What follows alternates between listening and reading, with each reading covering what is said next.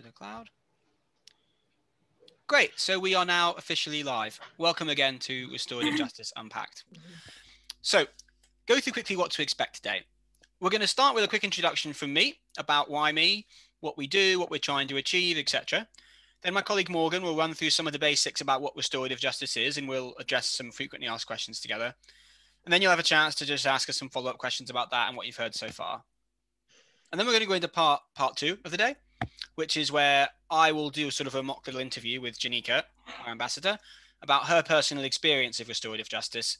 And just to flag it up now, we'll be discussing difficult subjects, including serious domestic violence. So I think it's good to make that sort of a trigger warning, as you were. After that, you'll have a chance to ask some questions to Janika, and then the session will round up. And I know that when these sessions get really long, your brain starts to fry. So the aim is for the session to last just an hour and a half. Right, so let's get going. Let me tell you about why me. So I think there's a mix of knowledge in the room. I think some people hopefully are coming to Restorative Justice and why me for the first time. I think some people might know a fair bit about it already. I'm going to start from the basics about what why me is and what restorative justice is and assume no knowledge. So why me are the national charity which promotes and delivers access to restorative justice for everyone affected by crime. And our story began in March 2002 when a man named Peter broke into a man named Will's house. It was very, very unpleasant. They had a confrontation, they fought, people got hurt, and eventually Peter was arrested. And sadly, it wasn't the first time Peter had been arrested by any means. He reckons, when I spoke to him about it, he said he thinks he's committed probably over 20,000 crimes by that point in his life, which is mind-boggling to me, 20,000 crimes. And he was once described as a walking crime wave, which he admitted he, at the time, was quite chuffed with. But in all of that time, what Peter had never done, he never appreciated, was how much damage he was actually causing to people along the way. Will, who he'd burgled on this occasion, he was frightened, he was shaken following the incident. It troubled him really greatly. Every time he went to open the door of his house, he imagined a figure behind there, and it really, really upset him. And luckily for Will, he was, offered to take part in this pilot where he was offered to meet Peter again in prison through restorative justice. And the two men met in a controlled environment. And, Peter started out by making a lot of sort of, Will thought he was trying to play a game, making excuses, sort of not really taking it seriously. But then what happened was Will basically exploded and he got incredibly angry. And he basically shouted it. And he basically said, do you understand what you've done? And he listed all these harms he'd caused, and he listed all this and that. And it was described as like a fire hydrant going off. And Peter, despite being a pretty hardened guy who'd seen a lot of things, he was just flabbergasted, like he was being hit by a train. Because amazingly, believe it or not, despite this whole grim life of crime he'd been leading, he had never, ever, ever heard anything like that before. He'd had many, many lectures from police, prison officers, judges, lawyers, but he'd never, ever had to sit and listen to the harm he'd caused to another human being from that human being. And for him, that was it. So 20,000 and done. He never committed another crime again. He came out of prison and he started to turn his life around. And from Will's point of view, Will felt so much better about what had happened to him. He felt he had questions answered. He felt he'd pushed Peter to a better path. And he felt less afraid when he went into his house. So it's still win-win. So they thought, wow, that was incredible. That was amazing. That changed our lives. And they became friends, which is, Hollywood stuff.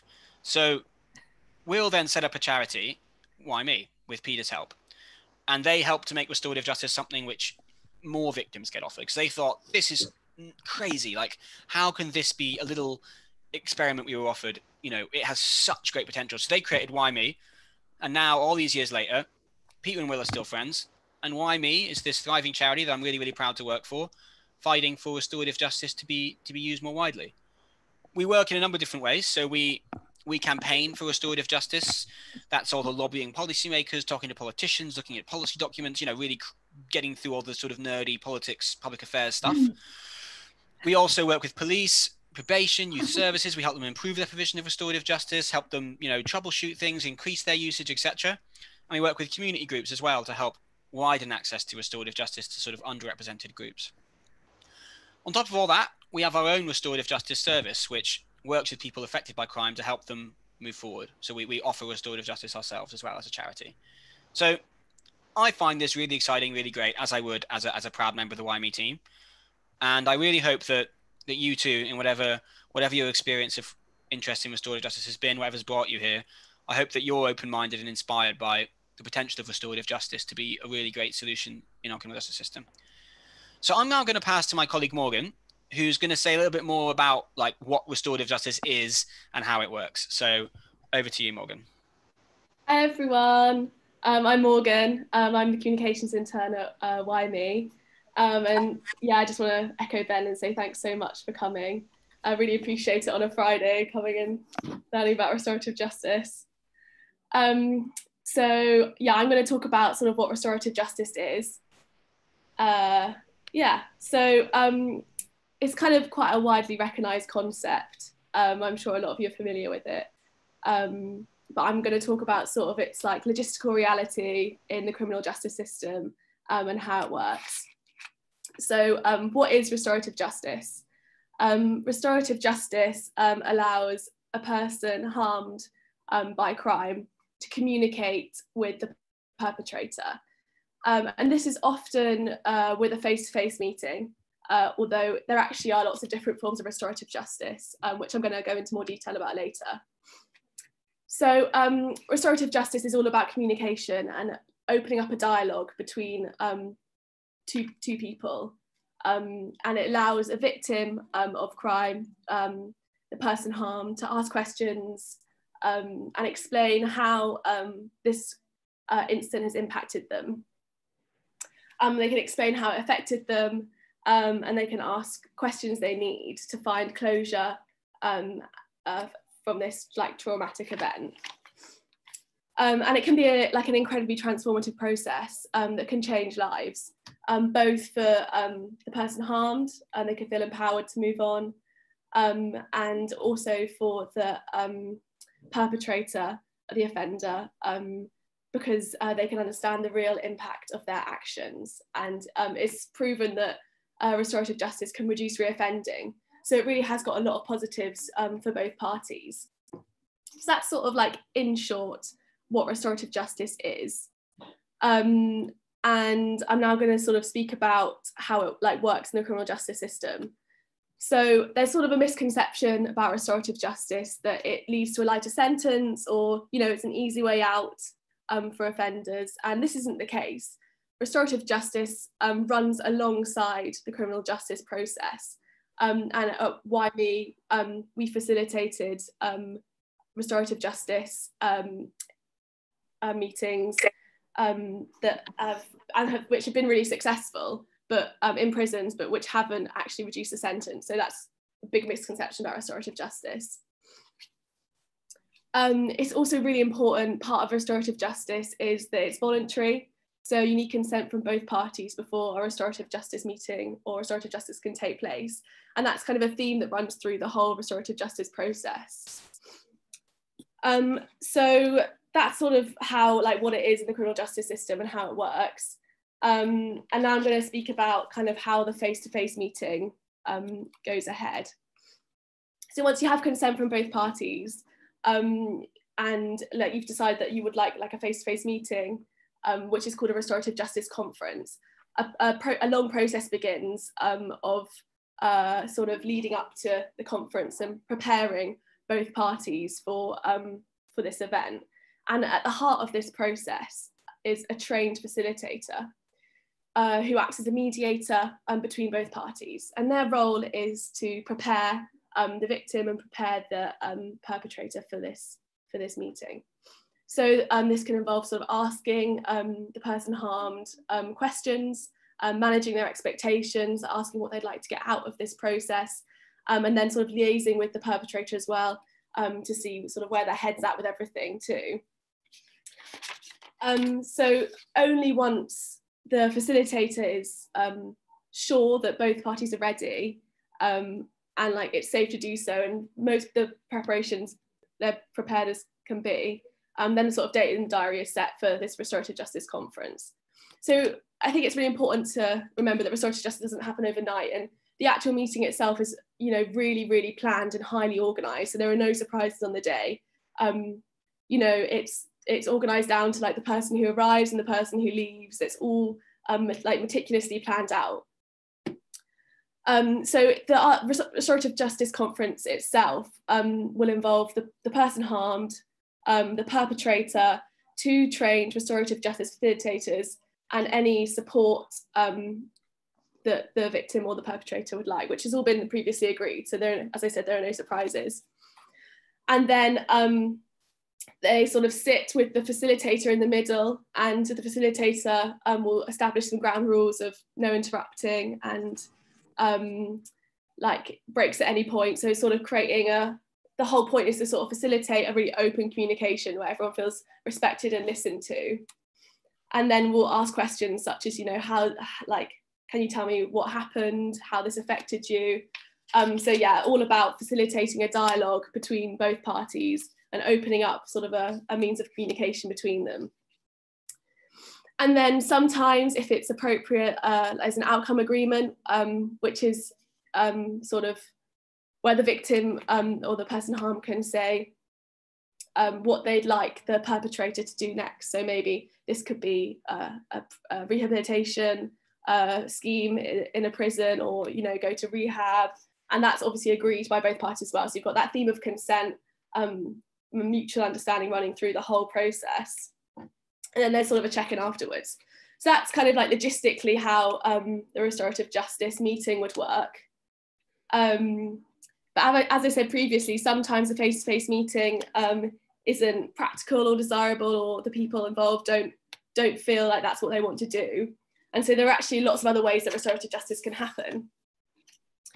So that could be kind of by letters, so letter exchange, or a video, sort of recorded videos, which are exchanged between person harmed and the perpetrator, answering facilitators' questions, so you don't have that face-to-face contact. Or a proxy offender can be used, so that's if you've been harmed by a crime and you'd like to go take part in face-to-face restorative justice, but the offender doesn't want to. But you can meet an offender who has committed a similar crime, sort of ask those same questions and find that closure that way. And then kind of more abstractly, for example, in a case of animal cruelty, a meeting might be organised with relevant charities, organisations, again, to sort of make sure the impact of someone's actions is explained and a communication is opened up. So yeah, that's kind of in a nutshell restorative justice within the criminal justice system. But there's also sort of a restorative approach that can be taken to resolve conflict in all sort of areas. So that could be in schools or in organisations and companies.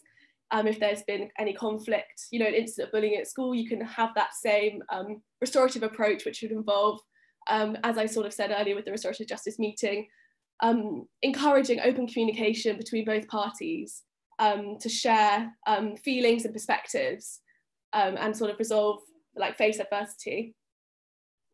It can also be used to, as I was saying, along the shared perspectives front, for like a listening event. So we hosted at YME a listening event in the wake of George Floyd's death, where we invited participants to speak about their experiences of racism in the criminal justice system.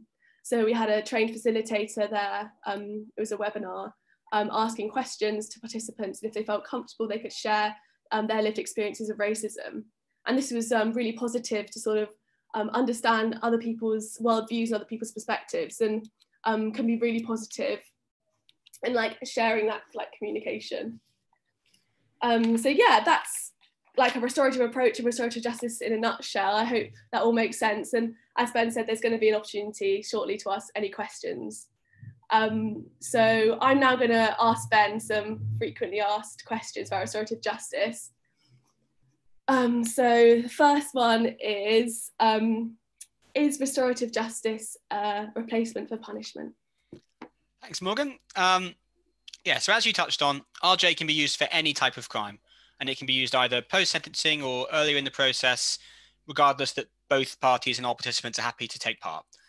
It is not a replacement for other interventions, so it works alongside them. So if someone commits a very serious crime, just because they've taken part in restorative justice, they probably still, they'll still serve prison time. Maybe RJ will take place in prison, etc.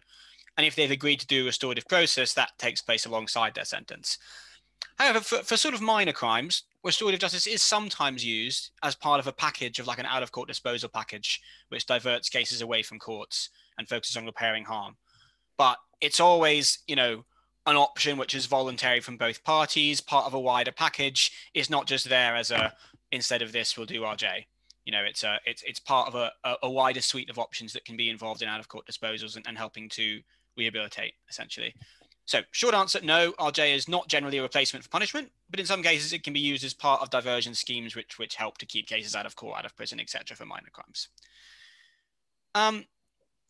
My turn to ask you a question, Morgan. If you take part in restorative justice, do you have to forgive the perpetrator? The short answer to that is no.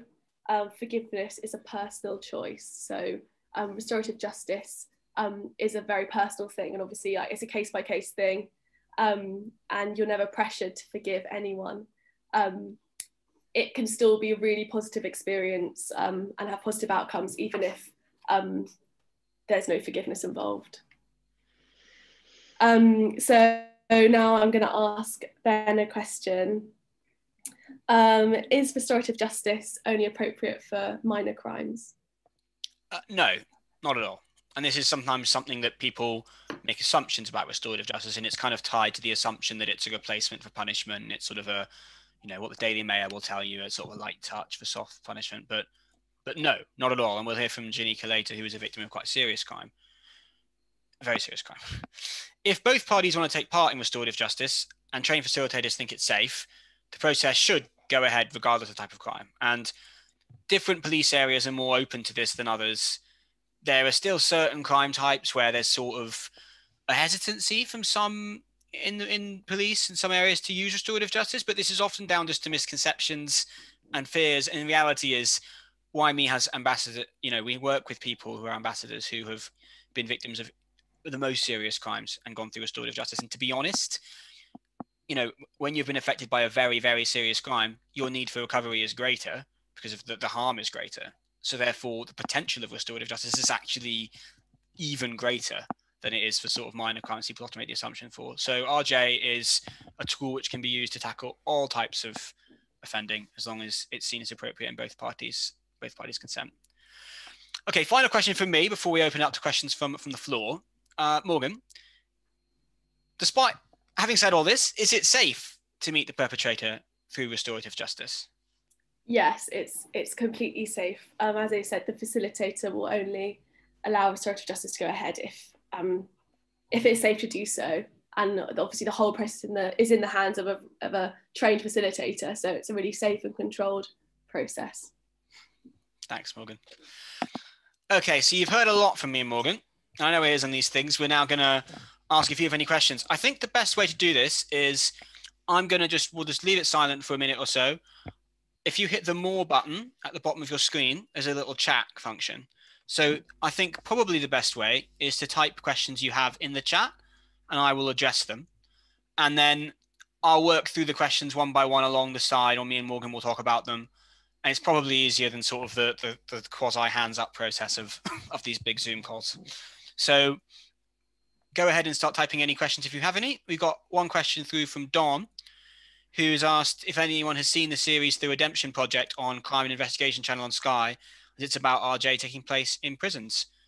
I haven't seen it, Dom. Morgan, Janika, have you seen it? No, but I feel like it's one to watch. Yeah, it seems like it's something that should be. I actually due to watch that tonight. My friend told me about it yesterday. She said, you need to watch it. And I was like, I'll be watching that tonight, so I haven't watched it yet. But apparently it's very good. Okay, yeah, I mean, it's quite a few, we actually at YME get contacted from quite a few sort of journalists and production companies who, there's this real human interest to RJ that doesn't always exist with other sort of criminal justice interventions. But, it's really great. I know it's an American thing. That's so much of our TV is done. I think we can swallow that. Thanks, Claire. Is there an average time the process takes from start to finish? Oh, it's a bit of a piece of string question. And it really depends. I mean, this is a really naff answer, but it's the truth. And it really depends on the case. So if you've got a comparatively simple case, let's say it's a relatively minor crime, you both agree to take part, you probably will, facilitator will meet with each party a couple of times, have a conversation, and they bring them together. If you've been the victim of quite a serious crime, it's complicated, there's lots of safety considerations, then it can often take longer. And the facilitator is, as Morgan talked about, the facilitator is trained, and having worked with RJ facilitators, they are safety conscious people, they're risk averse people, they are thorough people. So if there's a case which is quite complex, they'll be very, very keen not to rush anything and to go through it. Also important to add, with things like COVID, obviously there can be practical problems in terms of when a meeting can be arranged, etc., etc. So it is a piece of string thing, I'm afraid, but it's the most important thing about RJ, I think, is that it's led by the participants, and especially the victim of crime. So it can be steered, it can be flexible around your needs. Let me have a look at some of the questions. So, do you know roughly how many people are benefiting from RJ in the UK at the moment? Is the number rising and gaining traction politically? Good question, Chiara. So, Why Me publishes a paper called Valuing Victims, which basically goes through the stats about RJ across the country. And I haven't got like a number in my head right now. But what I will say is that in the Victims Code of Practice, if you're a victim of crime and there is a known offender, then you are entitled to be informed about restorative justice. Now, the reality is surveys find that about 5% of people in this position actually recall being informed about restorative justice.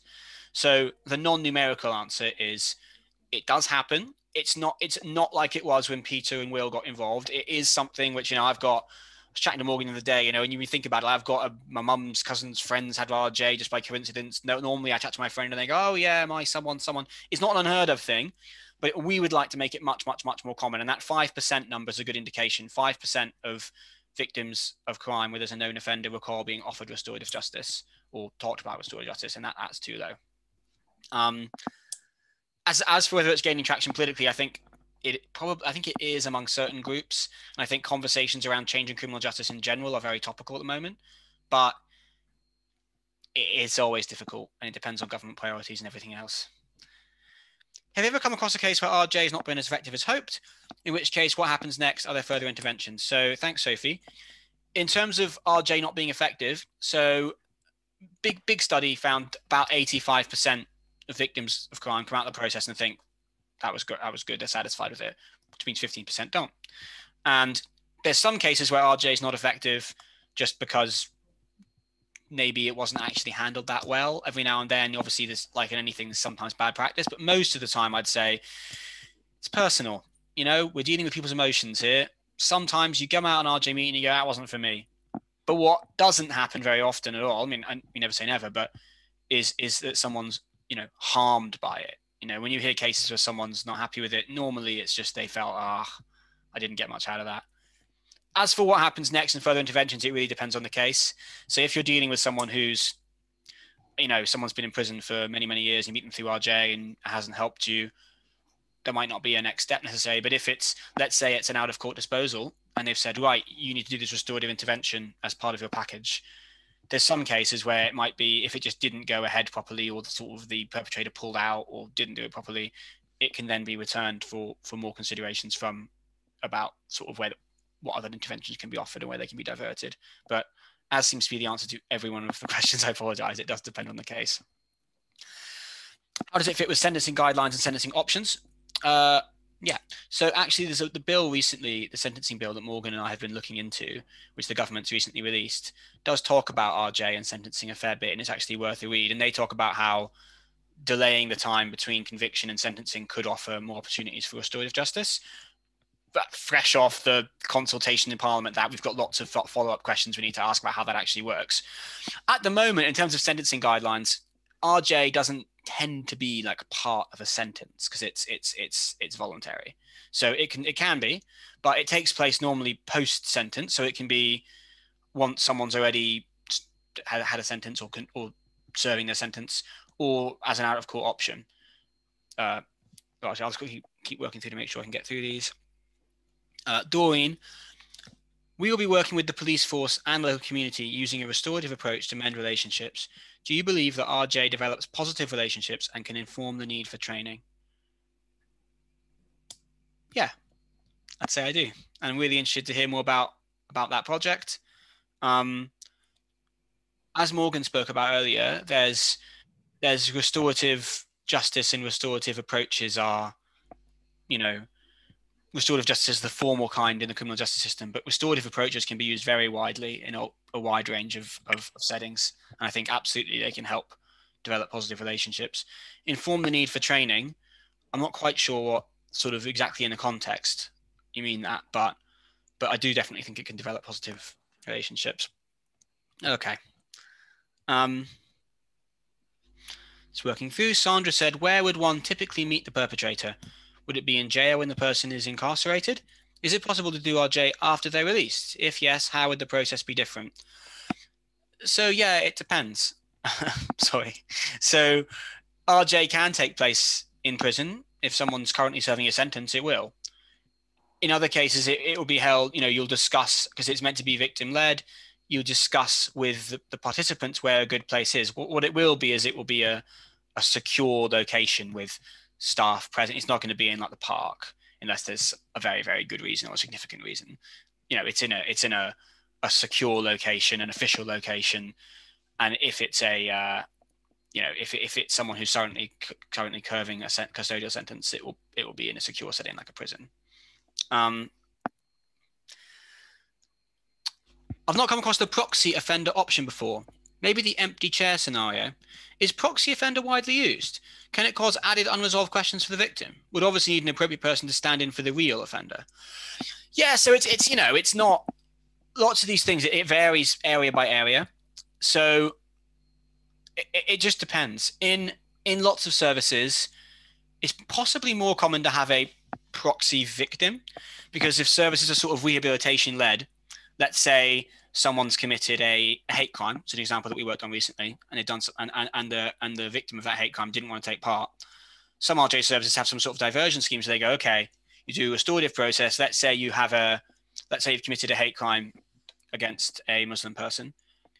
It's good practice. Let's say in a RJ service, if they have a local well-known Muslim person in the community who takes part, sometimes they'd say, okay, maybe the victim of that hate crime can speak to that proxy person, and then that proxy person can meet with the offender, sort of pass it on. It's not like super common practice, but it is an option that some restorative providers use. And it's something that after the project that I worked on about restorative justice and hate crime, I really think it can be a really positive thing that could be looked at more. But obviously there are many, many clauses to that. You have to, one of the important parts of facilitation is managing expectations, and you need an appropriate person to stand in. Absolutely. You need to manage victim expectations. Absolutely. And it would only go ahead if it's something that all parties are comfortable with. Are RJ practitioners accredited or regulated? Yep. The Restorative Justice Service does an accreditation program. So that's where the accreditation, the YME service has been accredited. And also every police and crime, so every PCC area, and this is where, the politics of PCCs and crimes are very complicated in this country, but essentially there's 42 PCC areas in England and Wales, and each one of them has a contracted service or an in-house service which offers restorative justice for adults. So that's sort of an official channel you can go through. All right, there's a program, peer support, in a Californian prison called GRIP, and it focuses on violent offenders, making sure they talk to the victims and other violent offenders and their families and get to the bottom of why they committed their offense, such as childhood trauma. It's been shown to rehabilitate everyone in the group besides one person with a drug reoffence. This maybe should be used in England and Wales. Joanna, yeah, it sounds like a great thing. It sounds like the sorts of programs which are used in parts of the country. And my experience in working with different areas is that it really depends, and different areas do different things. And those sorts of programs, as you say, I think they're great stuff. Oh, taking a deep breath as I look through. I think that is all the questions that were written through. Thanks very much. Sorry that I kind of monologued through that. I was gonna, as my screen keeps updating. I'll take a deep breath and give a sec for anyone else to raise anything else they wanted to talk about. But no, it's really, really great to hear all the different things people are asking. And one thing that we will do is after this, obviously, we'll circulate information about Why Me. So on the, I hope you don't see this as a cheeky plug, but on the feedback form we're going to send around at the end, there's one question which basically ask if you want to hear from us, be on our newsletter subscription list. We send lots of stuff about the work we're doing, information about RJ, share stories of people who have been through RJ, etc., etc. And after this, me and Morgan will be working on writing this week's edition in the afternoon. And it'd be really great if you want to put your email address in that box, because we'd love to be able to keep sharing more about our work and about how RJ works. If I can have your contact details, please. Okay, that's from Doreen about sending this project. You know what? I can write my contact details just to everyone in the meeting. ben.andrew@y-me.org. If anyone wants to email any questions, that's there. So Sophie Nelson says, did you say that every PCC area across England and Wales provides RJ services? So I think there's a problem in Wales at the moment where they have a problem, but in general, there is a restorative justice branch. So, you know, it doesn't mean that everyone will always get it every time, but they have someone they provide. There is a provider. So it's sometimes in-house, it's sometimes outsourced, sometimes more developed, sometimes less developed. But there are someone on the YD website, you can go on what's called our RJ map, and it will show who the official person to contact is for each area and who it is who's running that RJ service.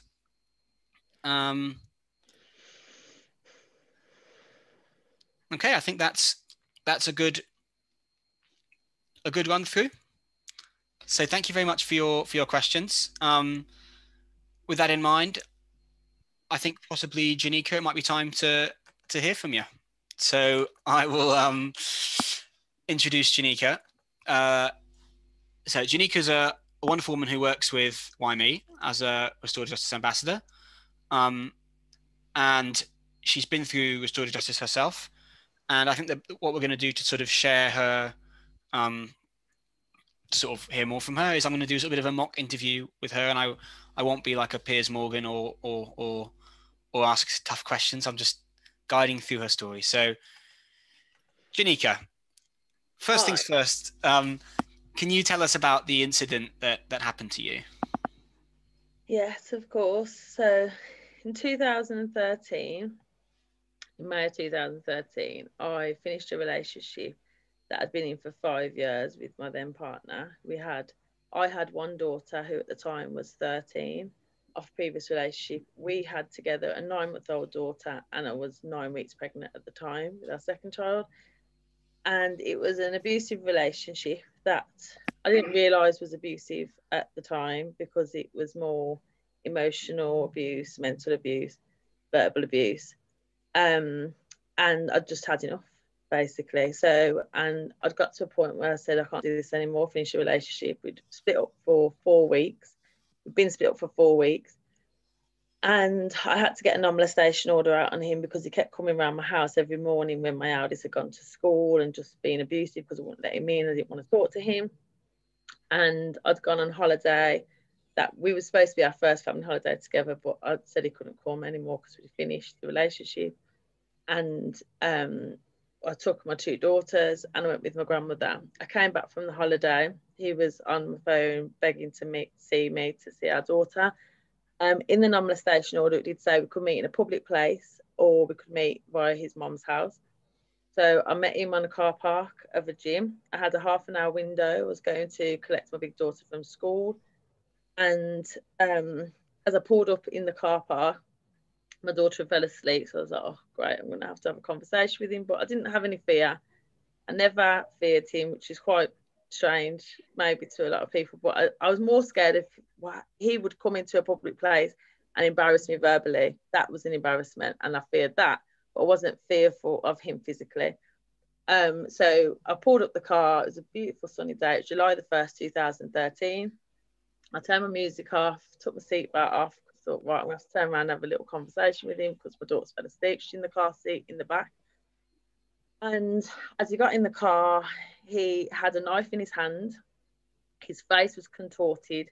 His voice sounded like something from the I would say, from the pit of hell. And he basically said, if you do not agree to be with me, I'm going to slit your throat and go to prison forever for killing you. And he hit me in the face, got me in a headlock, was strangling me. So obviously in these situations, everybody would have heard all the fight, flight or freeze response that you have. Never been in a situation, anything like this before. So I'm going through it in my mind thinking, oh my gosh, what is happening? What do I do? I've got my daughter, so I can't flee the scene because my daughter's strapped into the car seat, and I can't freeze in this situation because it's happening. So the only thing I can do really is fight this situation, out of this situation. But I know I'm outside of a gym.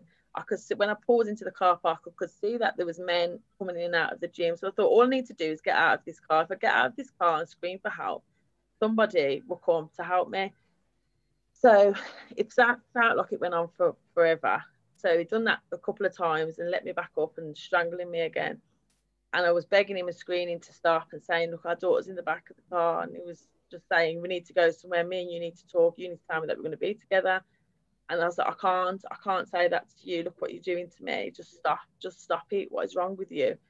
So I managed to get out of the car, stood up, screamed at the top of my voice, somebody please help me. He's got a knife and he's going to kill me. And it was as if the people that was in the car park at the time, 5 or 6 men, it was as if somebody pressed the pause button, because everybody just froze and nobody came. And I was like, oh my gosh, no one's going to help me. And I literally, all the hope that I'd put into getting out of the car and getting help from these big strapping men that are going in and out of the gym just drained from my body. And I knew this realization was, no one's going to help me, and I'm not going to have to fight this man and fight him off, because now he's coming round to my side of the car. So I'm wedged in between my door and the car, standing up. And he has come round to my side with the knife in his hand, still raging, still furious, face all contorted. And my heart is racing, obviously. And then I've kind of got into my car and sat on my seat with my legs up to kind of kick him away. And he's lifted up his hand like this and said, I'm going to kill you now because you don't want to be with me and it's all your fault. And just proceeded to stab at me. So he first went for my face and I put my arm up like that, and the knife went straight into my arm. And then as it went into my arm and he pulled it out, I thought, this is really happening. And I've got nothing to do. I can't do anything but fight. So I'm kicking, I'm punching, I'm screaming at the top of my lungs. Never screamed like that before or since in that way. Please help me, please, killing me. He's going to kill, and I'm pregnant. And he's stabbing and he's stabbing and he's stabbing. And it just felt like it went on for absolutely forever. And blood is everywhere. And then I heard somebody say, we've called the police, please hold on. Thinking, hold on, I don't know how I've managed to fight him off this long. And he stopped. So he walked away and I stood up, and obviously I'm bleeding everywhere. I knew, obviously, I'd been stabbed 8 times. I'd been stabbed, and I knew that I'd been stabbed, but I didn't know at that moment the severity. I just thought, I need to get to a hospital and get all this stitched up so I can just go home. But he basically then, when I stood up, there was 23 witnesses in the end, all huddled together in a group, standing there, screaming, crying on the phones. And he got in his car and drove off away from the scene. And I screamed at the top of my voice because I was furious in that moment. I said, why did nobody help me? And collapsed to the floor. And what I didn't know at that time was I'd actually been stabbed in my heart. So I was dying on that tarmac that day, because I was lying backwards, and the way that I'd been stabbed is underneath my left breast. I've never been good at biology, and I always thought your heart was in the middle. So, but it actually pierced my heart. So I was dying. So everybody ran over to me. The ambulance came, got to the hospital. I had to leave my baby there with strangers because obviously I'm in and out of consciousness. And I got to the hospital. All I remember is them putting a mask over my face, putting my clothes off. And the next thing I knew, I woke up in intensive care, having had open heart life-saving surgery with all police around my bed. So when I woke up in the morning in intensive care, I was in so much shock and in so much excruciating pain, as you can imagine. And my mum was next to my bed, and I had tubes down my mouth, down my throat. And because I've been strangled, I felt like I couldn't breathe. So I called her over, she took them out. I said, what's happened? She don't remember what's happened. I said, of course I remember what's happened. I was stabbed, but why have I got all this pain in my chest? And she said, you've had open heart surgery because you were stabbed in your heart. And I was, at that moment, the first moment, I was like, I was not stabbed in my heart. I felt like they'd done the wrong surgery on me. And she said, you was stabbed in your heart. She said, you're very lucky to be alive. And she said, the heart surgeon's going to come and speak to you. a heart surgeon then came and spoke to me, and he said in 20 years of being a heart surgeon, he had never seen anybody survive injuries like that. It was only a miracle. He's got no medical science to back up how I was able to survive, because once the heart is pierced, it takes 3 minutes for it to stop, basically. And it would have took about 15, 16 minutes to get to the hospital, then to get me under. He said it was a miracle that you survived. And my ex-partner was on the run then at the time. It was on the front page of the newspaper, it was on the news, and I just felt in so much shock and devastation that this had happened to me.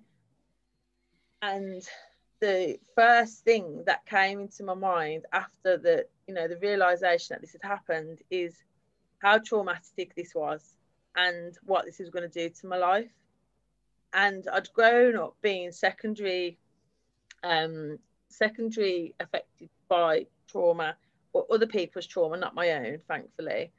But a lot of childhood trauma that I've been surrounded with friends and different things. I grew up in the inner city of Birmingham, and a lot of them had faced childhood trauma, as had my ex-partner. And I just felt like all these people needed was love, and I had it in abundance to give. And I hadn't gone through that. So at the time, it was like a guilt that I hadn't gone through that. So I was like, okay, they just need to be loved, and they just need that safety. But what I'd seen is how trauma had affected people's lives. And I remember lying in that bed in that pain, feeling like this is not going to ruin my life, because I am a victim, I'm not a victim. And I refuse to live my life as a victim. And I need to have a conversation with my ex-partner. So I didn't know anything about restorative justice. I'd never heard that word before, but I needed to have a conversation with him. So that's where I started.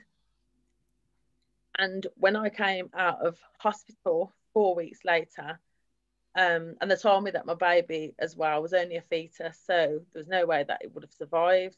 But I just knew in my heart that this was my son, because I had 2 daughters before. So I just knew in my heart that this was my son. I'm a woman of faith anyway. And I was like, my baby is going to survive. This is going to be my miracle son. And thankfully he did survive, which I also said was a miracle. So I had him obviously 9 months later, healthy baby boy. So when I came out of hospital 4 weeks later, I'd lost my job. I'd lost my home, because it was a privately rented home. I had the problems with the landlord because I'd been in hospital, and it was just a nightmare. So I'd lost my home. I had to move back to my childhood home, my childhood little bedroom with my 2 daughters. I'd lost my car because it happened in my car, and the police kept it as evidence. So I had to claim insurance for my car. It was an absolute nightmare, basically. And I just wanted to heal as fast as possible. That's all that my intention was. And I remember first asking the police who was in charge of the case. He did hand himself in, 3 days later, my ex-partner, and said that I'd brought the knife, stabbed him with it, he'd done it in self-defense. So that was the first thing that he'd said. So we had to wait to go to a trial, which was a year later. But I remember asking the policeman, can you get me a meeting with him? I need to have a conversation with him. Still not knowing anything about restorative justice. And he said, no, that wouldn't happen. The crime's too severe, the risk is too severe. Why would you think that could happen? Why would you want to do that? You do know this is a man that tried to kill you, don't you? And I was so taken aback the way that he was so defensive, and he seemed to have a bit of an attitude. And I was like, yes, I know that, but I need to have a conversation with him. And he said, is it because you want to be with him? And I was really, really new to all of this world, and I was just so shocked, because I knew what I needed and the reason why I needed it, and to be confronted with such attitude and resistance, I was like, no, it's not because of that. That would never happen. But I'm a very tenacious person. I don't take no easily. But I know that's something that I need, something that I want. I will fight for it. So I proceeded that first year, in the first 4 or 5 months. Obviously, I hadn't got nowhere near trial yet, and I didn't know, again, still about restorative justice. So it would have been way too early anyway. But I was asked victim support, women's aid, the victim liaison, probation, the police, the governor of the prison that he was in, every single person I could think, social worker, every person, every single service, I was hit with the same response, which was either, why would you want to do that? Is it because you want to be with him? That can never happen. That will never happen. It's not allowed. Doesn't happen in this country. It's not going to happen. And I just couldn't believe it. I was so shocked. And I was like, why am I getting so much resistance of something that to me makes so much sense? Always been a communicator and a conversationist. I really believe in talking and talking therapies and, you know, talking for closure. So it just made perfect sense to me. So when I got to the trial, it's important to say, when I got to the day of the trial, obviously had to have that whole build up, thinking, you know, he's going not guilty because he did it in self-defense. And that, because I have such a deep understanding of people in general, not just him, and a lot of people are very angry about that, saying, how can he say that? I can't believe he would say that, you know, you've tried to do this to him. I said, but in order for him to admit that to the police, he first has to admit that to himself.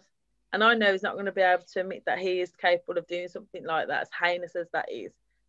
So that's why he's doing that. But when I get there, and that day when I'm going to speak, there's no way he's going to be able to say that in front of me in that court. But on the day of the trial, the first day, they ask you again, how do you plead?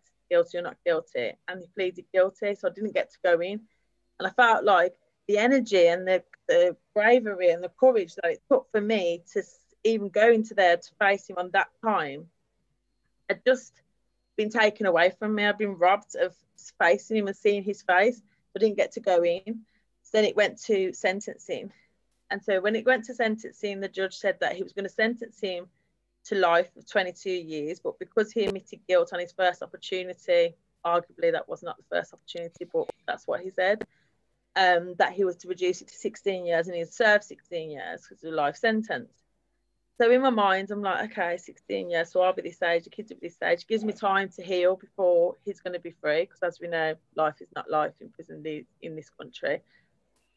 So then 3 weeks later, I got a letter from a victim liaison officer who was very rude in the process when I was asking her for restorative justice. So much so, in my living room, she told me that I would have my kids ripped away from me if I was ever to have any contact with him, because that's what she believes I was trying to do in this, wanting to see him. Again, I couldn't believe, and I had to get out of my house.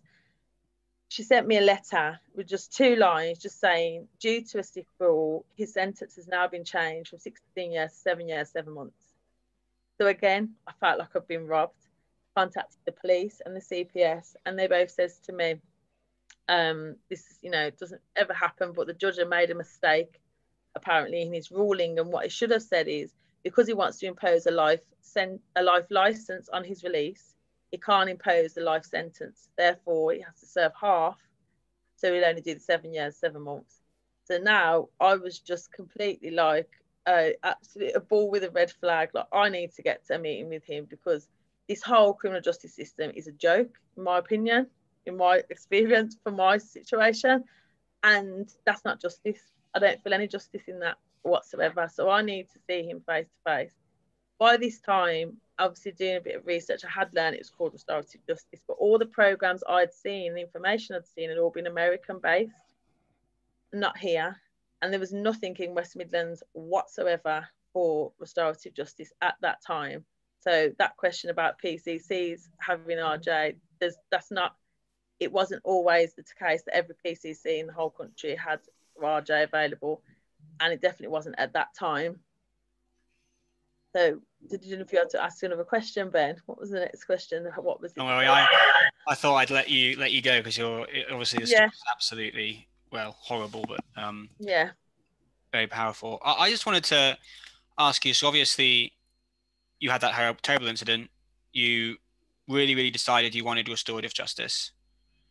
Do you want to tell a little bit more about what it was in you that you felt so sure that you wanted to speak to him? So basically, as I said, I'm a victim, not a victim. And I quickly learned, you know, I'm an intelligent woman. I quickly learned that all these services that are in place, I would never disrespect the services on a whole and say they don't do great works, because they obviously do. And I've mended some of the harm that's been done by those services to me since, because I've gone back and revisited and spoke to directors of the companies, and it just felt, in my situation, I was just had a bad experiences with each and every service that was out there, and they didn't understand at the time, which was so frustrating for me. It seemed like why I was getting so upset and so frustrated is a victim. If you look up the definition of victim, it does not say an inability to think for yourself, an inability to speak for yourself, an inability to know what it is that you need. Now, sometimes I've always said, if a victim knows that they need restorative justice, they know why they need it, but they may not be able to articulate it because you are full of trauma, and it's a lot to work through. The mental trauma, I was diagnosed with depression, post-traumatic stress disorder, anxiety. Before that, I was a very confident woman. I never had any of those things to deal with. I've got a moved house. I've got to furnish that house because I've lost all my stuff. I've got no job. I've got to have a baby. I've got to move to an area that I don't know anybody. I've got to move my daughter to school. It was so much things to deal with. And I felt like, yes, I was a victim of an attempted murder because that's what the charge was. And I needed some support, but I knew what I needed. But I needed you to give me the support that I need to get through this, because I don't know how to maneuver through these services and through the legalities of things. And the way that they just kept shutting me down, like, well, no, this is not what you need. But how do you know? Because you don't think it's what I need. Don't tell me it's not what I need, because I was literally like this. That's the only way I can, like a visual, like. I mean, yeah, for 3 years, I felt like I was stuck. Like, couldn't sleep. I was suffering from insomnia, so I didn't sleep for 3.5 years. Not one night of a full sleep did I sleep. I went over every single day the conversation that I needed to have with him, what I needed to ask, what I needed, what he might say, then what I would say, and I kept going over it. And the main thing was, what I wanted to know was why. Why did you do this to me? How could you do this to me? After I'd loved you for 5.5 years, how on earth could you do this to me? Only by the grace of God I'm alive. You should have killed me that day and our child. So nobody can answer that question but him. No one can hold him accountable the way that I can hold him accountable. No court system, no police officers, me. And I need him to look in my face. He left me dying on the tarmac that day as a victim. Now I need to stand or sit in his presence, eye to eye, as two human beings that shared a relationship together, that shared a bed together, that have made children together, and, you know, shared love together, and have a human conversation. And all I needed is someone to facilitate that. It just made perfect sense to me. So why would everybody stop me from doing that when I'm telling you that that's what I need to move on? And I couldn't. It's like my whole identity had become the woman that had been stabbed. That's not what I wanted to be. I didn't even know who Janika was anymore, because everywhere I went, that's what I was having to deal with. That's the conversation I was having to have. And it was so frustrating. And as soon as I said that I wanted to have a meeting with him, I lost friends because of it, because nobody understood it. And I just felt like an alien living in this world all on my own. And it was so frustrating. And I just needed to get a little bit of closure. I knew I would never get the full closure. And I think what it was about as well for me is not so much what he had to say to me, or an apology or remorse. Of course, that would have been, I would have hoped he would have had some remorse, but it wasn't about that for me. It was about what I had to say to him. And it's about me taking my power back. And I mean, so I think frustrating probably doesn't even cover how unbelievably irritating, just demoralizing, anger-inducing it must be to have everyone tell you what's good for you, as if they're experts in something that only you experienced. And it's something which, you know, when I was talking earlier about the 5% of people who are made aware, and, you know, the reason, one of the problems I think we really have with restorative justice is that gatekeeping. You know, it's where not everyone, not again, as you said, these people do great work, but there's this tendency, especially with serious crimes, especially with domestic violence, for people just to say, nah, you don't know. They make these horrible assumptions as if they assume, oh, you're getting back together, oh, you don't know what's best for you. It's patronizing at best. So patronizing. And it's just very, very, I mean, I'm very frustrated hearing it. I can't imagine how you were living through it. And I completely feel the frustration. And it's something in the restorative justice world that we need to, at YME, keep fighting for, is to help people make their own decisions no matter what they've been through, because you're a person, not like a statistic.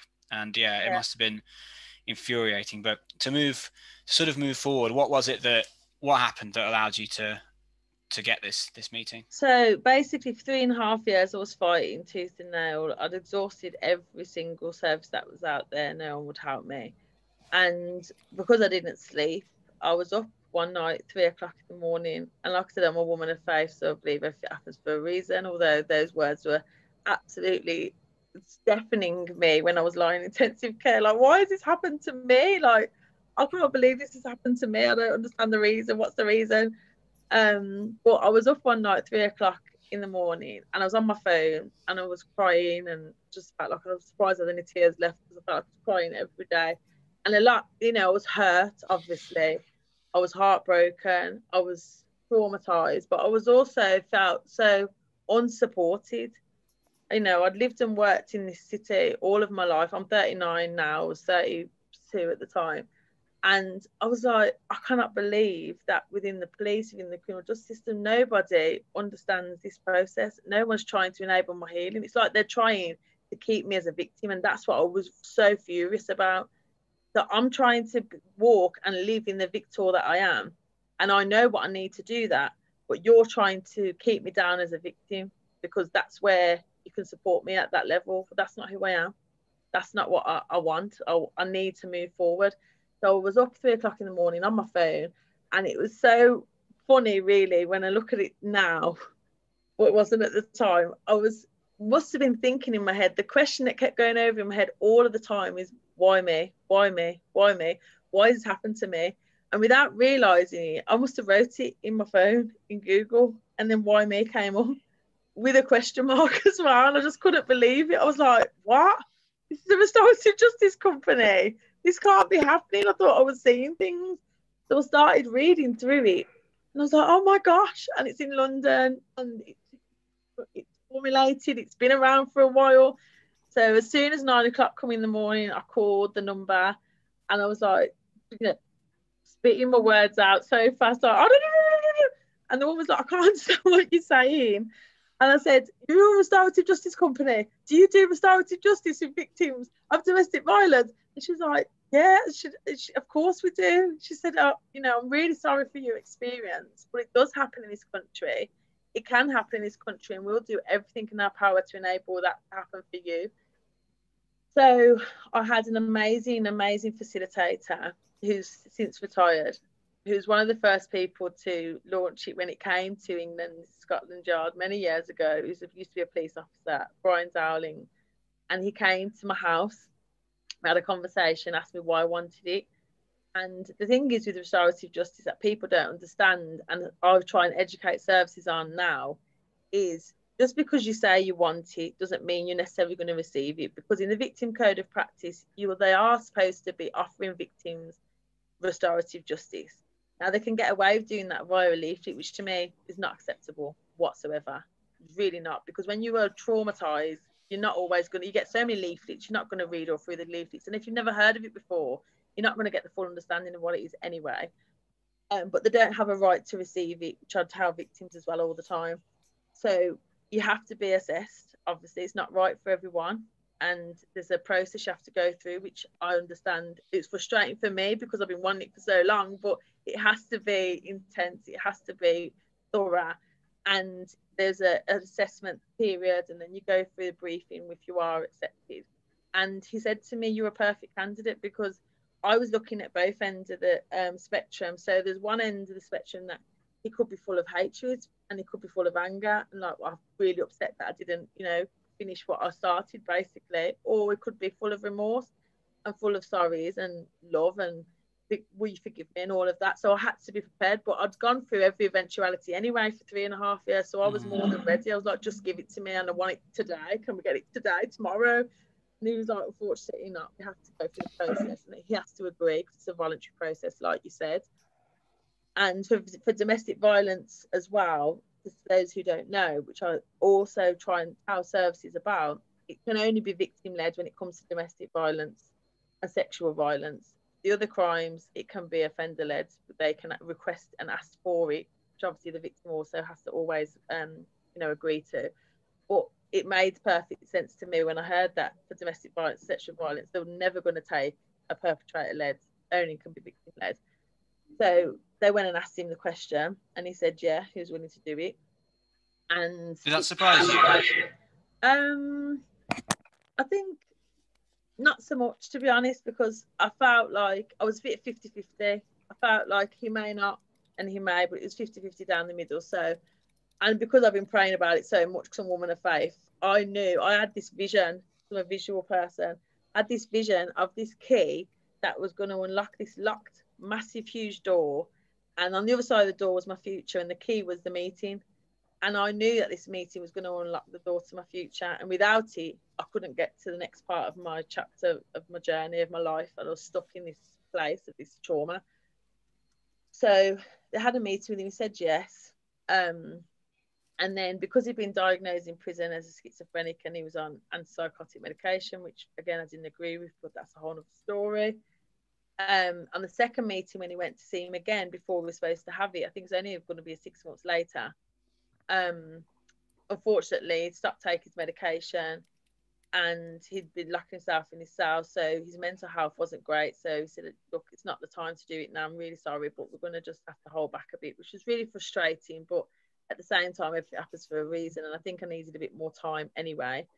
So then it did happen 12 months after I first met Brian, and it was the scariest but most empowering thing I've ever done in my life. So as explained already, to walk through the process, it was in the prison. It was in just a side room, one of the side rooms, meeting rooms. So there was 2 facilitators, myself, my ex-partner, and a prison officer in the room. And I went in. You can request, do you want him to be there first, or do I want to be there first? I wanted to be in there first. And he walked in, and I literally started having like I was sobbing, and it was like what I was described like a panic attack, really, because it was so overwhelming to see him for the first time. Because the last time I seen him, obviously that was when he was stabbing me. And he sat down and he wouldn't look at me for about 10 minutes. He just looks, so we're supposed to be facing each other, our seats are facing each other, but he was looking that way over to the facilitator, and he just wouldn't look at me. And I just needed him to look at me. I needed him to see me eye to eye. And so the facilitator said, you know, we all know why we're here. We all agreed to be here. You know, can we start with what led up to that day? And he just was addressing the facilitator. And the facilitator said, no. You've agreed to be here. This is Janika's questions. Janika wanted this. You've agreed. You need to address Janika. So when he turned around to look at me, and I was uncontrollably sobbing, he literally, tears just flowed down his face. He wasn't sobbing, but they just silently was rolling down his face. He was just full of shame. And he said, I'm so sorry for what I did to you. I know that sorry is not going to mean anything, but I'll never forgive myself for what I did to you, and you didn't deserve it. And I just said to him, how could you do that to me? Why did you do that to me? And he gave his reasons and his explanation. And his reasons were, he was, that week that I went away, he was very depressed. He'd been hearing voices for weeks. Unbeknownst to me, the night job that he had, he'd been taking cocaine on that job with some friends that he'd met there. And he'd been hearing voices. He'd gone to the doctors with his mum some weeks earlier, which was on file, to say he was hearing voices, negative voices, and they put him on a 10-week waiting list for mental health assessment. And that day, so all I remember is I'd been drinking all weekend, been taking drugs all weekend. I didn't want to see you, but I wanted to see you. I felt very angry. I felt very depressed and very hurt. And I just wanted to get through to you, for you to understand that we needed to be together. And then I blacked out in the car and I don't remember anything. So I said, well, I'll tell you what happened. So I told him everything that had happened, and he was just sinking in his chair. And the thing is, like restorative justice, another thing I'm not sure that you mentioned was, because there's different parts that you can, different ways that you can do it. So you can have a phone call, you can have a video call, you can do it through a letter, or you can do face to face. It was only ever going to be face to face to me, because that's the kind of person that I am, and that's the way I knew I was going to take my power back. And all of what I was experiencing, his body language, the energy that was in the room, everything, I couldn't have done that through a letter or through a phone call. It had to be face to face. So we just had this conversation. It was supposed to be a 2-hour process. It ended up being 3 hours. I had to fight the police to get my photo of my injuries as well. So I took those with me because I needed him to see them in front of my face when they were fresh. And I told him all of what had happened, what it had done to me, the children, my mother, you know, what I'd lost, but also who I am now and what I'd gained back, basically. And I just felt like you hadn't won. You know, what you tried to achieve, you didn't achieve. And basically, I'm not going to be your victim. I refuse to be. And yeah, it was very emotional. And I had already found forgiveness for him, which is another thing people didn't understand. And it doesn't have to be part of restorative justice, but it's personal for me.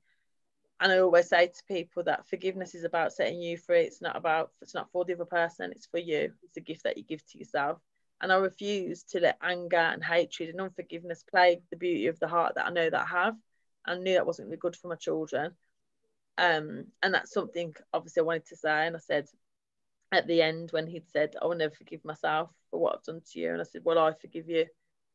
And I need to do that for myself, because I'm not going to hold that hatred for you. And you need to forgive yourself. And that was kind of the ending of the meeting. But when he left,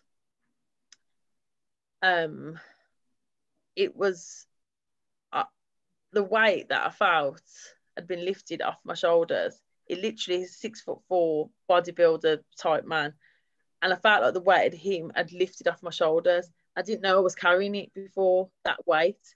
And it was the first night that I had a full night's sleep. And the next day, when Brian checked in, because they're checking on you afterwards, when he checked in with me, and I just started talking about future plans that I'd had, and I never realised I was all excited, and I was talking, and at the end he was like, wow. And I said, what? He said, you sound so different. And I said, well, my voice sounded like this yesterday and the day before. He said, no.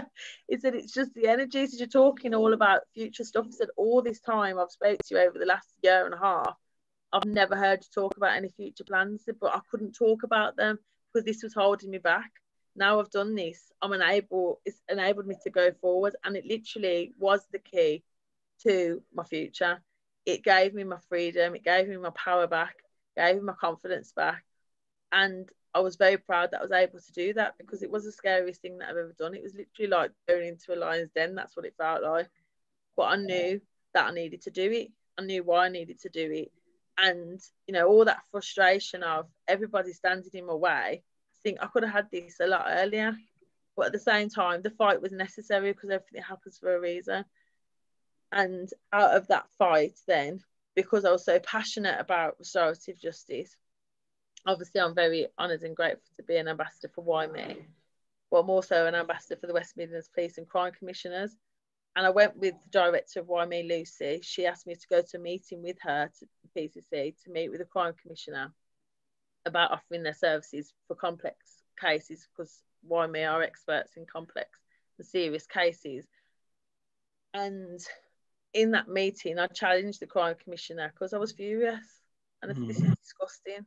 All the money that goes into women's aid, all the money that goes into victim support, and none of them know about restorative justice or believe in it or educated on it or offer it.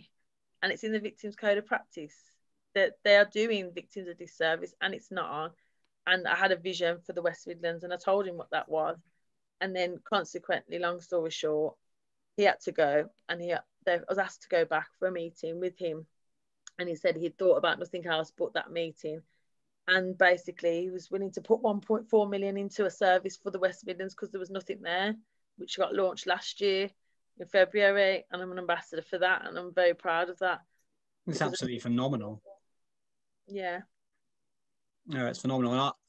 And I've obviously, we've met, you know, previously, Janika, and I've heard your story. I'm familiar with your story, but it still makes me feel like I'm welling up when I hear you speak. And I can imagine that PCC a bit like Peter Wolf, and I described earlier, feeling like he was being hit by a train, and just thinking, oh my goodness. And that is the effect that the story has. And how's it, you know, how long has it been now since you had the RJ meeting? That was in just over 3 years now. And what have the last 3 years been like compared to the 3 years before? Oh gosh. Oh wow. After that, I had it in the November.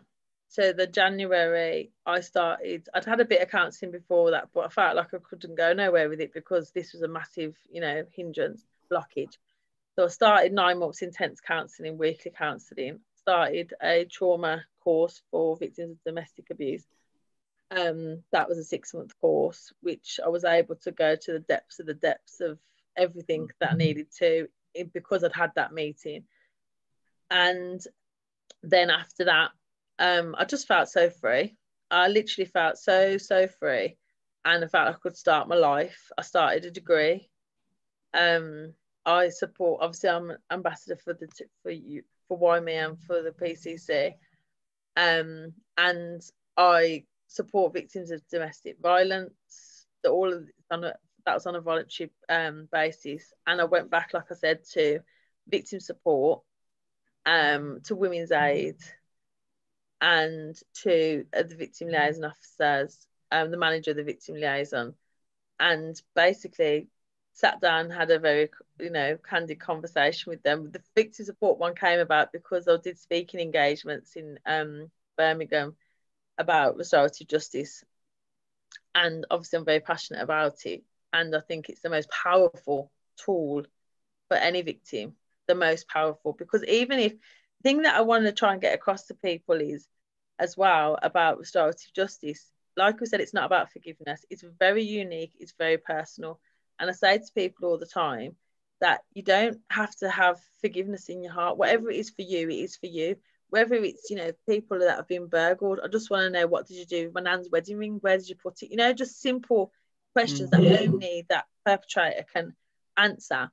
But also, if you're angry, you're angry, because anger is still a healthy emotion. It just has to be managed in the right way. You can't go in there, kicking, punching and doing all of that. However, it's still very necessary for you to go through whatever emotions that you've got, because I was heartbroken, but I was also angry. There's lots of different emotions, but the overriding is I was devastated and heartbroken and shocked. So I think that is very, very important, that whatever it is for the victim, it is, and they should be allowed to do that. And if with a restorative justice experts and facilitators who are experts in that, they will go through that process and allow that to happen in the best positive way that is possible to do so. So I went back, and then when I did a talk and I said that they hadn't been helpful, I didn't realise that the director of victim support was sitting in that room. So although I never named names of people, I said it was my experience. Unfortunately, like I said, I'm not going to disrespect the service as a whole, but that was my personal experience. I'm allowed to tell my experience. And there's wanted to meet with me, and then we had a meeting with all the managers of all the different bases in the West Midlands, because I wanted to learn from that experience. And I was so humbled and honoured by that, because I felt like there was lots of different things that happened within the Women's Aid and the victim support that are not relevant, so I won't go into it here, but it was just really bad practice, basically, really, really bad. And they was really upset about it, and they said, look, we don't want this to happen again. We want us to learn from this experience. Would you come on one of our training days and train us on restorative justice? So I did, and it was really interesting to me. As services, we spoke about it earlier, about the offer and fear, misconceptions, and not being educated about it. I threw it out to the room and everybody that worked in victim support all across the West Midlands, and said, if I had come into you and said to you, because I remember I didn't know about restorative justice when I was engaged with victim support, I need answers, I need closure, I need to ask him why. Would that have flagged up in your head? That's restorative justice, because that's basically what it is. And I said, I just want you to be honest. And yes or no. So a majority of them said in the room said no. 2 of them said yes. And I said, okay, so if you would have known about restorative justice and given my case, would you have offered it to me? And majority of them said no. So then I had to go around and ask honest, because obviously I was happy for the honesty, but it was saddening and frustrating. I said, okay, well, tell me some of the reasons why not. And some of them said, some of the reasons were, I would have felt that it wouldn't have been safe, and I wouldn't have felt it would have been helpful. I would have felt, maybe is it because, are you going to get into a coercive controlling situation again with him? And obviously some of them were like, I'm really sorry to say. I said, no, just be honest. I want you to be honest. This is, you're allowed to have an opinion and feelings because you're a human being. This is how we learn. And some of them said they wouldn't know how to facilitate that. They were too scared to offer that because they wouldn't want to upset me even more. So, and it's working through all these barriers that people have, which is why every service needs to be trained properly on what restorative justice is. And the point is, you don't have to be a facilitator to offer it. All you need to do is to then signpost them to the right place.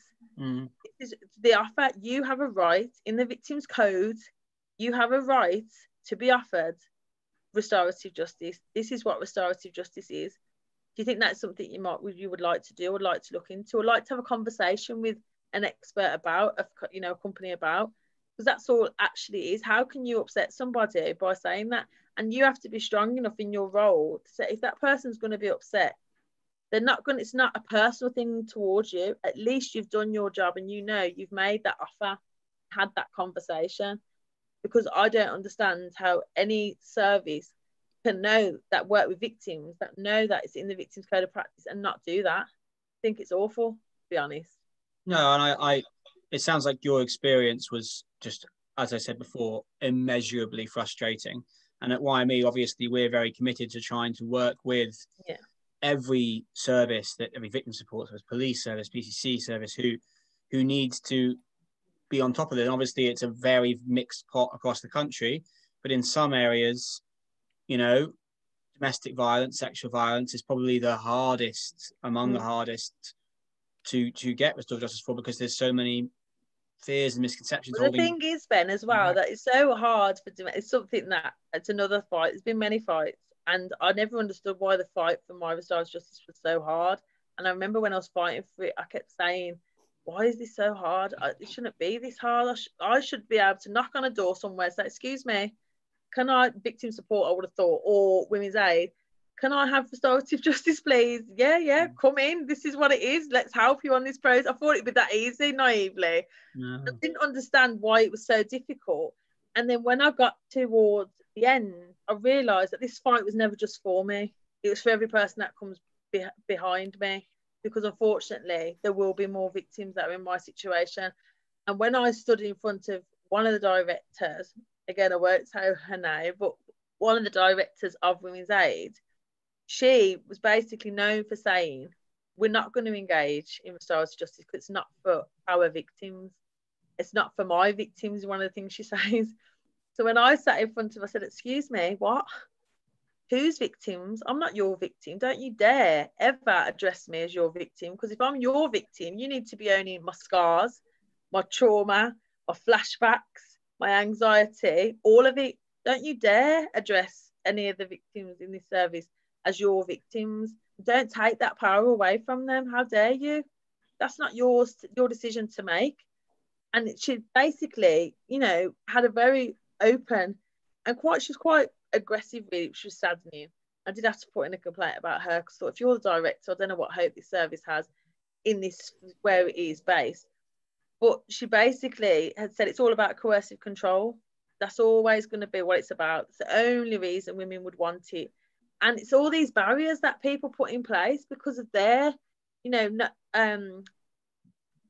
crazy thoughts and feelings about it. And I've always said everyone's allowed to have an opinion about everything. But when you work in a service that supports victims, especially, you are supposed to be empowering them. In my opinion, that is what you're supposed, not taking the power away from them.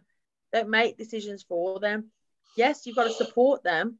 And if, that was a woman's motive, by the time she gets through the assessment process with a restorative justice service, they would know that that wouldn't be suitable for her.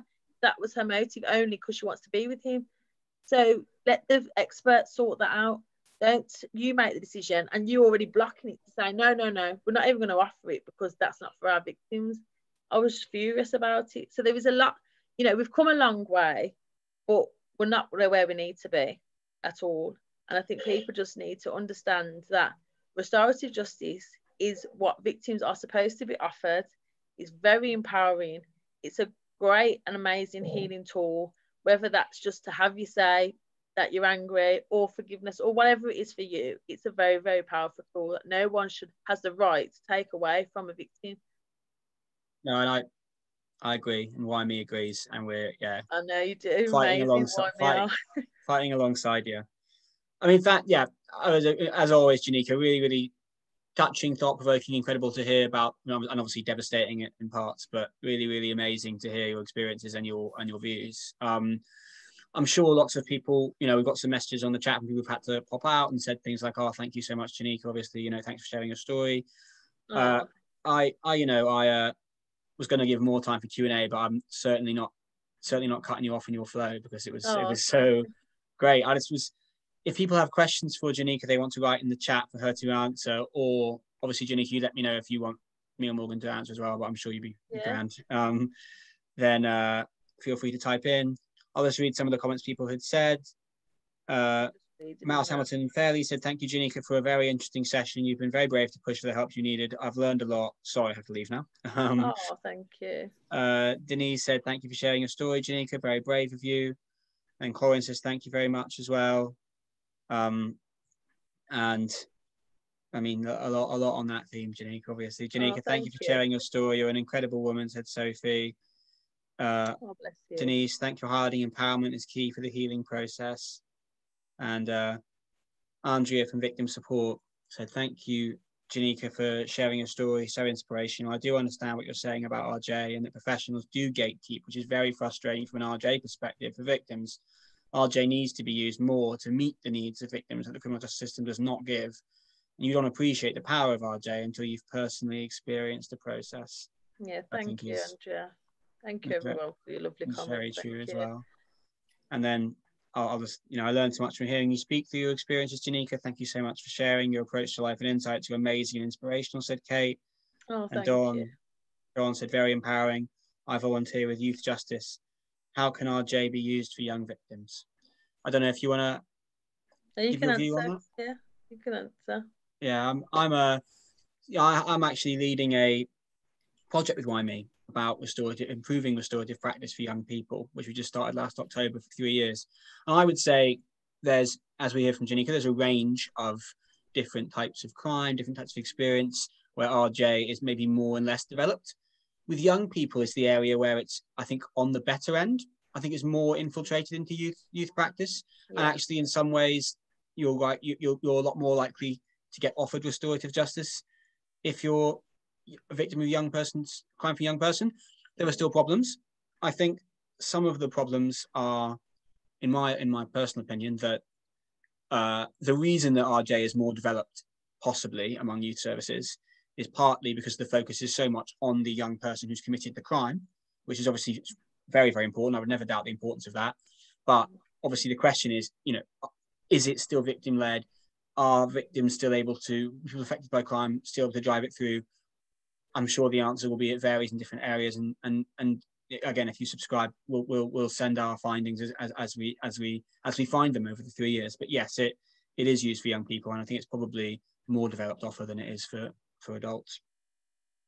Dawn says victims don't want to engage, sadly, which I think it depends. Again, we would never push. We never ever would want to push. It's up to people. And I think that's why some of the stuff Morgan talked about earlier, saying, oh, you can have a range of RJ interventions. So if both parties don't want to participate, you can have other sorts of interventions, proxies, other ways, other programs which are restorative in nature, but not restorative justice. But of course, it depends on both parties have to want to take part. And the same can be true the other way around. It could have been the case that Janika's ex-partner said no. Unfortunately, it's a consensual process. I would say as well, I think that can be down to, again, a lack of knowledge, lack of understanding. And then this is why I really believe in lived experience. I think, again, I respect academics totally. I think they are amazing. And I think that equally, people with lived experience have a place as well. And they have expert knowledge that academics don't have. And I think that putting them together can be very powerful. And that's what I think then, for those young people, for example, in answer to that, there's probation service in Birmingham that work with young people. And they've had some of the young people that have gone through the RJ. I haven't wanted to meet them. Some of them have been letters. But when they've come and spoke to the other victims that were not so sure about it and what they'd got from it, they'd realise, actually, this is something that I want to do, actually. Because fear can hold you back, lack of understanding, lack of knowledge. If you've got nothing to compare it to, you don't know what you can gain from it. And, the thought for some people, which obviously I know the kind of person I am, so whatever it done to me, I was going to do it anyway. And I knew I'd just be okay in the end. But I think the fear it's so debilitating. Fear in its entirety anyway is debilitating. And I think the thought of sitting in the room with somebody that's caused you so much harm or has traumatized you by their actions can really just put you off completely. And, you know, with the best will in the world, you can, facilitators and services can say, well, you know, this can be really good. But someone who's been there that can show you and stand there as a living example of this is what it did for me and this is what I gained from it. And like I said, even if it's just you being able to have your say or ask those few questions, it is so empowering. And I believe that my personal belief is there is no one that will go through an RJ process and not have some benefit for them, whatever that is, whatever that looks like for them. And with the service that launched in West Midlands last year in February, because it's obviously so new, in the first 9 months, there was a lot of, you know, people's services in the West Midlands saying, no, I don't think there's a need for it. I don't think it's really going to work. You know, I think it's a waste of money, a waste of time. They did 120 face-to-face cases. Thankfully, it was last year, not this year, because of COVID. But in the first 9 months, and it was 100% success rate, 100%. Absolutely amazing for me. It just makes me emotional because I just think, you know, I know what Why Me do, and I sometimes wish Why Me was in Birmingham. But, you know, I was thankful that I got to receive what I received from Why Me, even though it wasn't in Birmingham. But I'm just glad that there's something here now and that people can benefit from that, and that we love it all the time. It's just getting it out there, getting the word out there. And because one of the things I got from Women's Aid was, well, nobody's ever asked for it. You're the only person that's ever asked for it. That was one of the criticisms the director tried to say to me. I was like, how can people ask for something they've never heard of? That doesn't make any sense. Yeah, indeed. And also, yeah, like you'd mentioned earlier, the idea of you know, when you say you need certain things, hopefully it would trigger in the mind, that sounds like restorative justice, and someone would explain it, which again, do lots and lots of great work. I'm sure lots of people at Women's Aid do absolutely fantastic work, and this is just definitely, and they do, because I've been there a long time, as do victim support, and you know, I'll say they do amazing work. But you just got to embed restorative justice into the amazing work that you do as well. To me, that's it. That's all I'm saying. No, yeah, you're absolutely right. Marcus said, it's a very interesting discussion. I coordinate a project on restorative justice with child victims and relate to basically all your inputs and concerns. In Eastern Europe, where I work, RJ is almost unknown as a positive process for children. This is perhaps where we find more resistance from practitioners and policymakers, and this is why we work a lot on capacity building and advocacy. Big thanks to Janika for sharing so much with us. It was very enriching to hear you.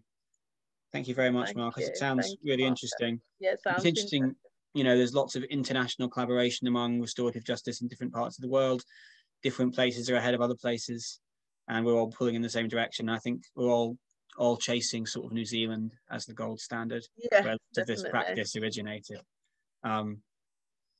So Joanna said, thank you, Janika, for sharing your story. Very empowering. It's frustrating how the criminal justice system is so corrupt and believe in focusing on the offender, lacking rehabilitative ideals as care for the victim. As undergraduate students, is there anything we can help with? I would definitely say getting the word out there, speaking about it to people, educating yourself on it, and really knowing what it is. And I would just everywhere you go, speak about it. Yeah, no, we have lots of word out there. You reminded me of our other ambassador, Janika Lucy, who always says that she talks to people on the trains and the buses. Yeah. Excuse me, like it feels like a preacher. But yeah, and also obviously, why me? Always looking for people who can help with various things you're trying to do. You know, so do keep in touch with what we're up to, and we'll can share more. Marcus said, if you allow me to share more info on the project, here's our page. So for anyone who's watching the recording, that's www.tdh.ch/en/projects/I-restore-victims-through-restorative-justice. Oh, there's a difficult link to read out. Andrea wanted to speak quickly, and I think that's very, over to you, Andrea. Yeah. Sorry. I just wanted to say thank you, Janika. That was absolutely amazing, inspirational. It's really kind of tugged on me a little bit. But I just wanted to say that I deliver restorative justice in West Mercia, which is quite close to West Midlands. Brilliant. And we have, during lockdown, I mean, we've actually, you know, gone to town on raising awareness about restorative justice. Yeah. We've done 50 Zoom sessions with all the police forces, magistrates. We've got a pilot with Worcester Police on response teams at the moment, so we're working with them. We've got 15 RJ champions now. Wow. So I just wanted to kind of say that, you know, in West Mercia we really are trying really hard to push it. That's absolutely amazing, Andrea. Really has, so you don't understand how much that just blesses my heart to hear. Thank you so much. And previous to doing this, I worked in the courts with the witness service, and obviously we see lots of victims coming and going from courts, and you know, when people plead guilty at court, it's almost like that person hasn't got a chance to have their say. And that's a really good point of introducing an RJ conversation. Yeah. I just wanted to ask Andrea, how long has your victim support been involved in restorative justice then? I think it's been in West Mercia for 8 years. Oh, really? Yeah. And there was quite a big team. Wow. And then it kind of got shrunk down, which is what happens in the voluntary sector. It kind of grows. They go, that's just, you know, the nature of the beast. But at the moment, there's myself and my colleague Karen, and we cover the whole of West Mercia. Oh, fantastic. And we've got a group of volunteers that help facilitate, you know, lower level cases. Anything serious and complex we deal with personally. Oh, fantastic. So when you said you've got champions, are those people that have gone through, victims that have gone through the process, or? Well, yeah, we've got a few, but a lot of them are police officers. So we've got an RJ champion and all the police kind of group, so we can feed back to that one person, then they can share it. Oh, I see. Okay. And we did a process with a PCSO for racially aggravated incident with an offender, which was really effective. So we've got him. He's doing a talk for us. So yeah. Oh, brilliant. I just wanted you to know that we are really trying to, you know. That's amazing. I would just say that if you ever needed anything regarding domestic violence or attempted murder, I'd be happy to come as voluntary to speak. Brilliant, thank you. Honestly, you can have my details. That's honestly, it's fine. Fantastic. Thank you. Yeah, thank you so much, Andrea, and thank you, Janika. There's a couple people in the comments are doing various. You know, Don said, "Oh, fantastic! I want to hear more, Andrea," and Marcus wants my details. Just to be clear, you should have my email address from or info@yme.org from emails you've received about the event. I will also pop my email address just to everyone there for anyone who wants to get in touch. It's ben.andrew@y-me.org. So of course, feel free to get in touch on there. ben.andrew@y-me.org. We're going to have to close off in a sec. We're overrunning slightly, but I think that's perfectly fine. I'll read out the last couple of comments. Ruth said there's an organisation called Peacemakers working in education settings in Birmingham. Someone may have mentioned it already, but I've missed a bit of the session, which they haven't. So obviously feel free to look up more about Peacemakers or other fantastic organisations doing good work. Dawn said she'd like to hear more from Andrea because as she volunteers for youth justice. So if you get in touch, either of you, I can put you in touch. Marcus thanked me for the attempt on the spelling the website, and I'll give him as I said, hopefully you can take my email from there, Marcus. And then Kiara, echoed lots of us thinking that Janika, you're an absolute inspiration. She's amazed at how you've used your trauma as a force for positive change. So thank you. Yeah, thank you.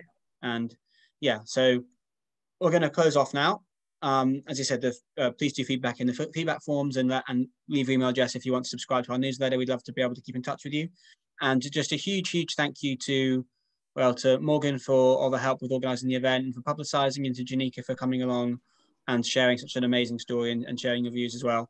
And thank you everyone for coming. It's been really great to have these conversations, and I hope that keep flying the flag of restorative justice. It's hashtag RJ Week this week. So if you are Twitterers and Instagrammers and all the rest of it, do flood the airwaves. It's difficult to be trending these days because there's quite a lot going on in the world. Thanks a lot, everyone. I'm gonna stop the recording now.